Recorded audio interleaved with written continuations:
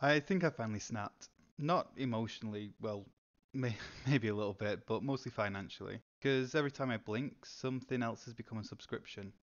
Want to watch that one show? Wrong platform. Want to use Photoshop? Subscription. Want to breathe? That'll be 14.99 a month. So I did something radical. I left. The ecosystem, that is.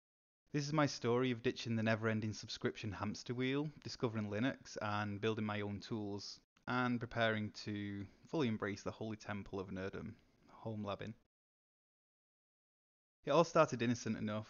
I had Netflix, then some of the shows I wanted moved to HBO, and then Apple TV and Prime and Disney Plus, and suddenly I'm paying more for streaming than my parents paid for cable. But it didn't stop there. Adobe removed the ability to buy Photoshop. Microsoft pushed everything to Office 365 subscription. Every tool I used slowly became a SaaS opportunity, a phrase that now triggers me in a way that pop quizzes used to trigger me in school. I kept thinking, why am I renting every part of my digital life? So I did what any sane person would do. I started building my own tools instead. I founded a non-profit called Tridah. The goal? To build open source tools that people could use for free, or self-host them. They can customize it without paywalls, without ads, and most importantly, without subscriptions. Project management, invoicing, bookkeeping, real tools for real people.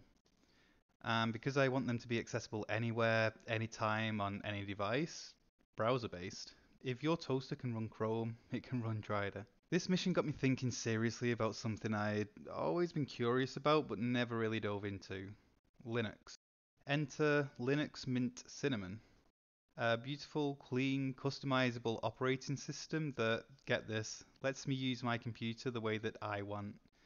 No forced updates, no surprise restarts, no ads begging me to sign up for Office 365, no AI trying to predict how many brain cells I have left after Windows installs OneDrive. I was determined. Linux was going to work for me, and honestly, after a few user error moments, which we don't talk about, it's been running flawlessly. It hit me how far Windows has gone into locking users into its ecosystem. OneDrive has literally become part of the file system. AI is everywhere, even if you don't want it. Hey, do you want to install Bing as part of your taskbar? No, Microsoft, I want peace. Linux feels like a stepping stone outside for the first time after living in a mall for 20 years. It's fresh, it's quiet, and no one's trying to sell me something every time I open the folder.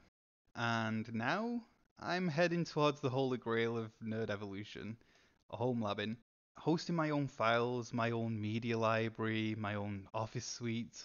No subscriptions, no companies mining my data, just me, my server, and probably way too many Docker containers. I've already been studying and I'm ready. Switching to Linux isn't about being edgy or anti-corporate, it's all about choice. The freedom to use your computer without being monetized, the ability to build and host your own tools, and the right to step out of an ecosystem that feels more like a cage every month. And this journey isn't over. I'm planning videos on my Linux setup, the tools I rely on, how I'm building Trider, and the full home lab build from start to finish when I finally get there. So if you're sick of subscriptions or curious about Linux or just want to see me accidentally burn a motherboard or two, stick around. It's gonna be fun.